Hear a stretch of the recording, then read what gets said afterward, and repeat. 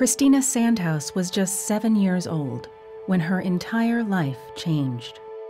My first seizure came in the summer of 1995. My dad noticed a small tremor in my ankle. The tremors progressed into seizures in a matter of weeks and months. The seizures eventually overtook my entire body. Christina had developed Rasmussen's encephalitis, a rare and incurable neurological disorder. I was having over 150 grand mal seizures a day. Prior to getting sick, I was a very active child. I was the all-American girl. When I started school again in September, I was in a wheelchair. I couldn't go outside for recess and play with my friends.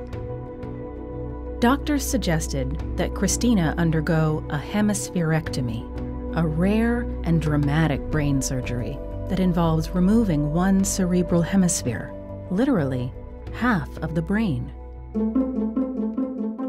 The surgery ended up taking 14 hours. Immediately after surgery, I can remember hearing my mother's voice.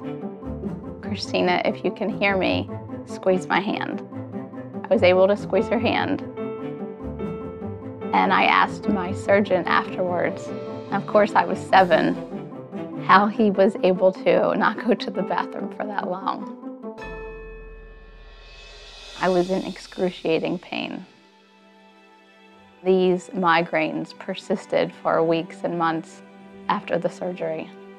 And I was absolutely worried that I was going to lose who I was prior to surgery. I had to go through a process of learning to accept myself again. Since the right side of my brain was taken out, the whole left side of my body was now affected. So when I walk, my gait is compromised. How could you lose half of your brain and be the same person that you were? The doctors told me some of the issues that I would have in relating to creativity and math and understanding emotions, because that's what the right brain really controlled. I've learned to compensate. My brain's gonna function the way it's gonna function.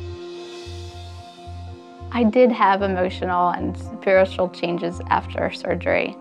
I was able to develop a purpose for my life. I knew that I wanted to get into a career where I could help someone. I ended up choosing speech-language pathology. My work gives me a chance to give back to a world that I feel like gave me so much. I found my strength to get through the seizures from my mother and my father, who are an incredible source of support for me. If I could talk to myself prior to my surgery as a 7-year-old, I think I would say you're stronger than you know.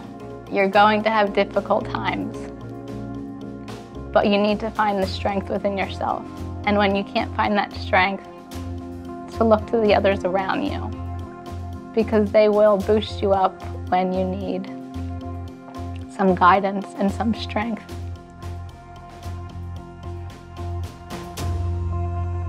I haven't had a seizure in the past 19 years, and that's something I am incredibly thankful and blessed to be able to say.